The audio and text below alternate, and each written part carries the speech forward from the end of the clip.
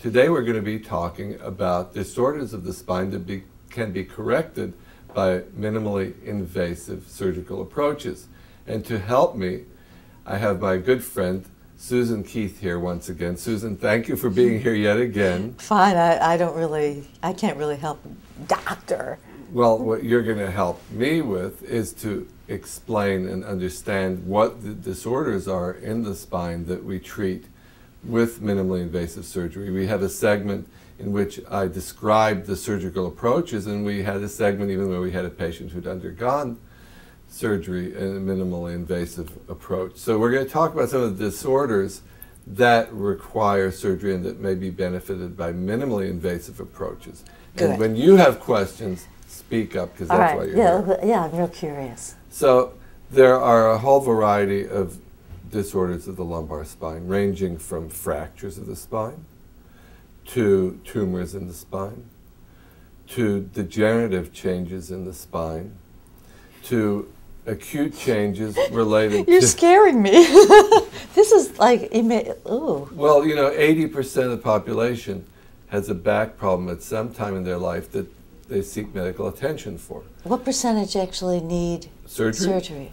Less than 5%. Oh, so don't be scared. So that's the good news. Because if you've got a back problem, if someone's told you that you have degenerated disc or some arthritis of the joints in the back, don't be immediately frightened that you need surgery, because most of the time you won't need surgery. And I understand you're pretty good at telling the difference. You're not like knife crazy. Well, my job is to be able to tell the difference. Yeah. And then but I've had people come up to me when we're like, when we were down hearing jazz at the riverfront.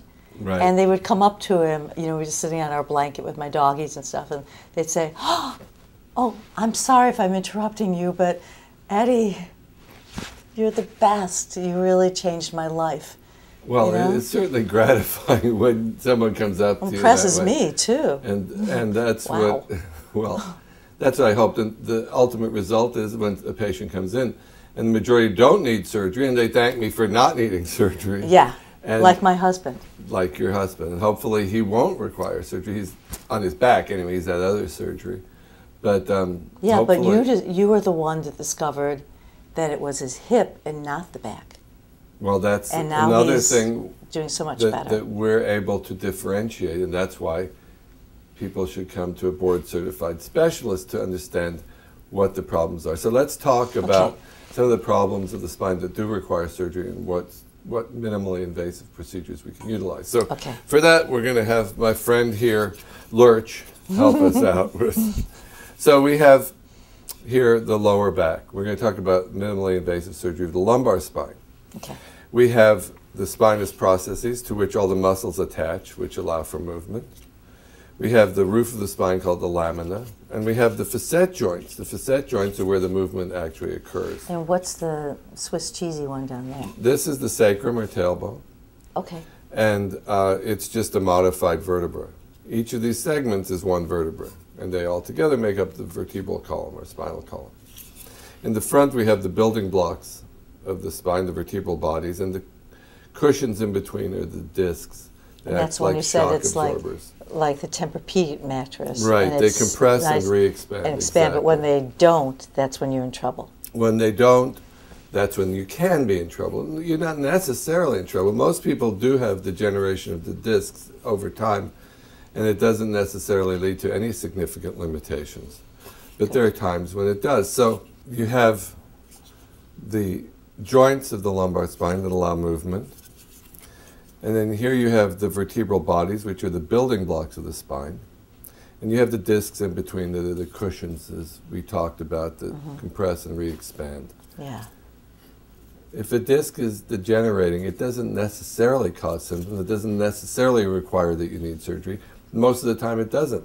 Most people have some degenerative changes and they don't have significant symptoms related to it and don't need specific treatment.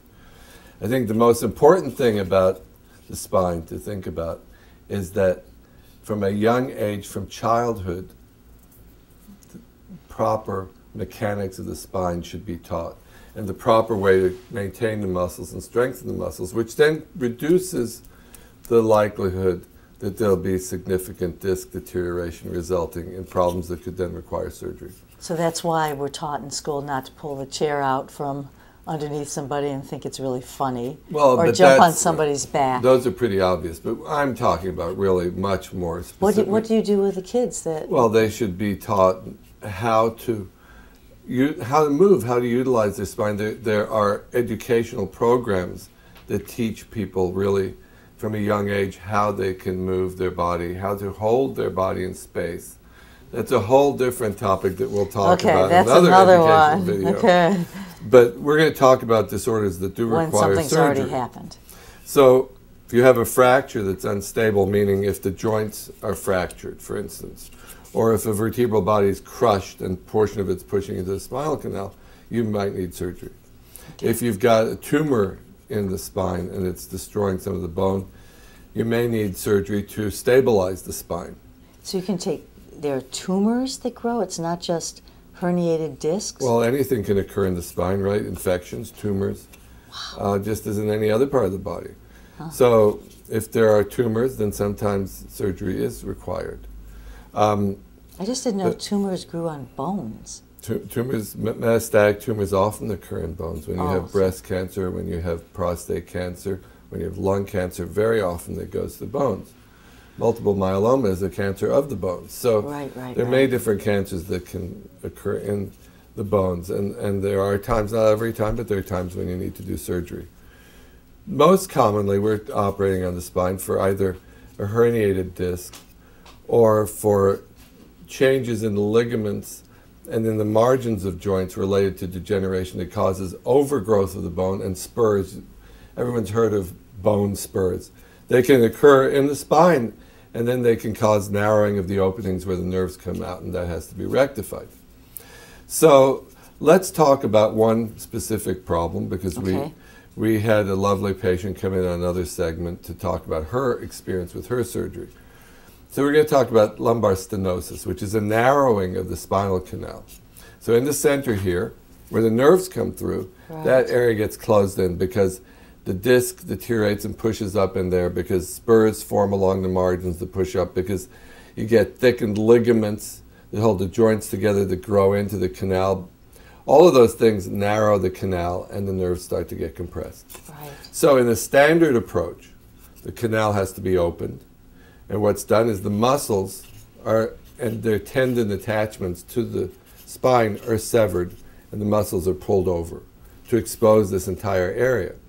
And then these lamina, what's then called a laminectomy, are removed to open up the spinal canal so the nerves are free. Mm-hmm. But when you're doing that, you are actually being quite destructive. You're separating out, you're pulling apart muscles, you're separating out the tendons. Oh, you as a doctor when you do that. When you're doing the surgery, you're in that standard approach, you're cutting tendons apart. You're pulling muscles apart that can be damaged for long term. And you're removing big segments of bone that expose the nerves to scar, which in the future can be a problem, and can lead to instability of the spine as well.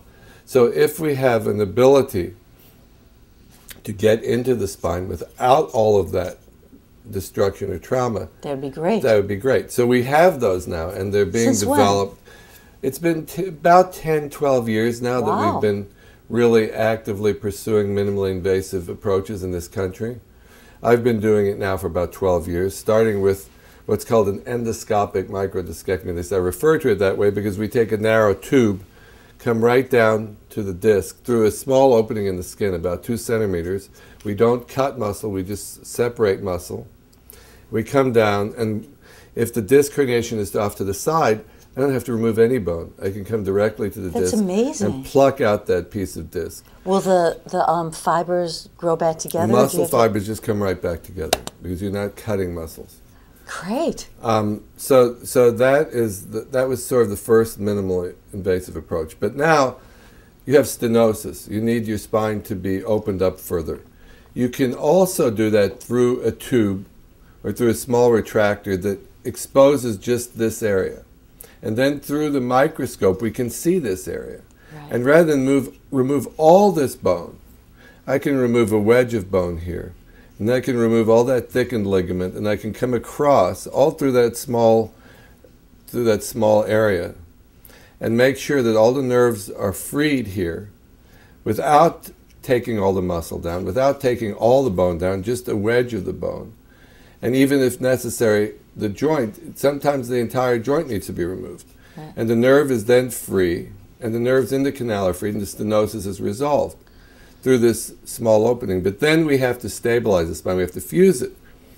So when we take out the disc, which is part of the problem, we can do it through a very small opening in the disc. So we can all do it, we can do all of that through that small tube. So what I use is a system called Optimesh, which is like putting in a sock through a tube. And then that sock is expanded once it's in the disc with a bone paste that immediately hardens and fills up that space and holds the disc space open. So it's like a balloon at the bottom. In a sense, that you blow up. And it's not air that you put in there, you put in the bone paste. Bone paste. And what's the bone paste made of? It's made up of specially prepared donor bone, and you can add the patient's own bone to it as well. Wow. So it then keeps the disc space open and allows your bone to grow through it. There are also other devices that are cages that are more solid that you can put in, and then you can expand it once it's in the disc, so you can use a small opening as well. Then you have to stabilize it further. And you can now put screws directly into the spine using computer guidance. So you can take an image taken during surgery, computerized image, and you can put that in the computer, and you can now off of that image direct screws. Right during that same surgery. Through the same surgery. Yeah. You can put those screws in, looking at the images, and you can do it very safely through those very small openings, what are called percutaneous, because it's through the skin. Percutaneous. So through that, the opening, not that tube. You can use, you don't need that tube. You go through, through the skin. Just while you're looking at that, you're able to do that. Right. And it's very safe that way, and those screws lock into place and stabilize the spine. You can also, through a small opening... What are the screws made of? They're titanium, generally. Okay, so they're not going to rust or get rid of. Okay. And then there's another way also that we can do, especially I like this in older patients where the bones tend to be more brittle and we don't necessarily want to put screws in.